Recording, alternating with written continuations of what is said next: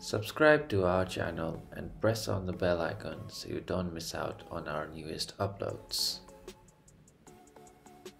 Hi everyone, welcome to another video. Today in this tutorial we are going to learn how we can delete a Discord account. To delete a Discord account, you must first log into the account that you want to delete.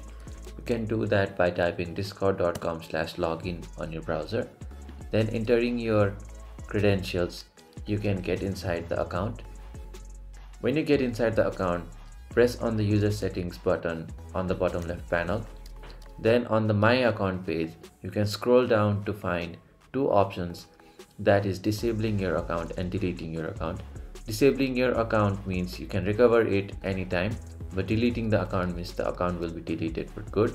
So if you want to delete your account, press on the delete account button and you'll need to enter your password, your current password that you enter to log into the account, and then press on delete account button, and now your account is deleted. You will be redirected to the Discord login screen.